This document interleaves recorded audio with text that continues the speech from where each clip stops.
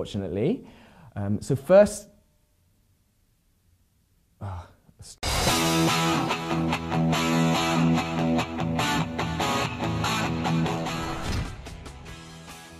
Hi, this is Mark from iloveweightloss.co.uk, the place to be to lose fat and increase your muscle tone. Now today I'm going to be talking about the Special K diet. Now you've probably seen the adverts for the Special K diet and similar cereal diets. You might have even tried them yourself or even be on the Special K diet right now. Basically, I believe you're allowed to eat cereal for breakfast and lunch, and then you're recommended a normal dinner. Now I've looked into these types of diets a lot just to see if they've got any validity. I mean, you can actually always learn something from even the most unlikely sources. First things first, let's give Kellogg's a positive. They seem to have put a fair bit of emphasis on fitting back into your genes rather than weight loss. So in that respect, they're almost onto a good thing. The only problem with it is that you're going to be losing a lot of muscle as a woman, and this is directed at women, as well as fat. So that's why the genes would be looser. Anyway, that's where the positives stop, unfortunately.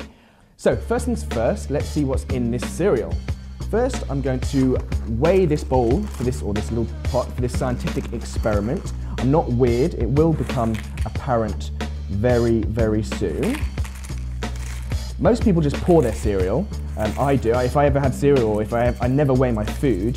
You really don't want to become someone that does weigh your food, but this is kind of what I would be having if I had a normal bowl. You're not a bodybuilder, so you shouldn't be weighing your food.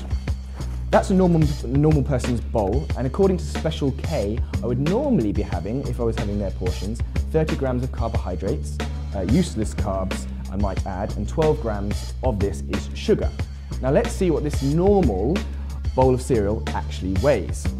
So I've got my little thing, and that is actually 79 grams. So this normal bowl is 79 grams. So that would mean that 69 grams of carbohydrates, 33 grams of which is sugar.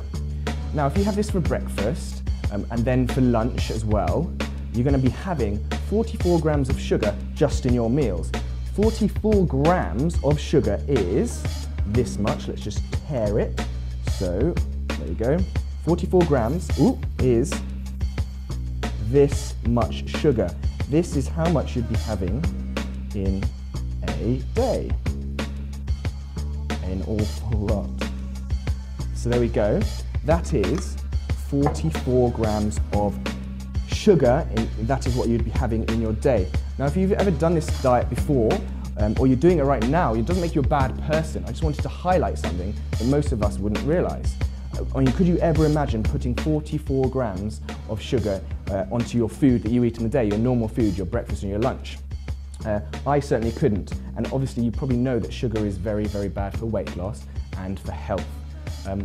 So I just wanted to highlight this to you, and I hope you enjoyed this video and found it enlightening.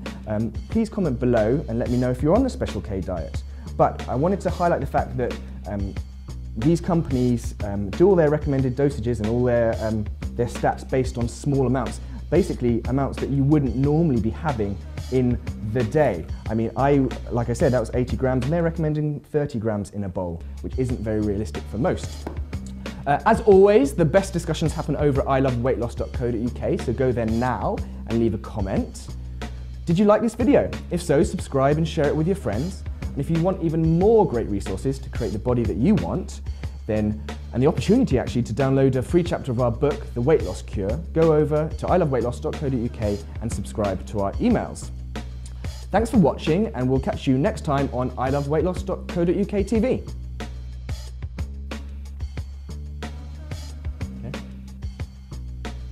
Stop on. Okay, I can repeat. So, Joke, I'll cut this bit in. To start off, Mark's going to demonstrate for me. He's going to start in a standing position. He's then going to walk out with his hands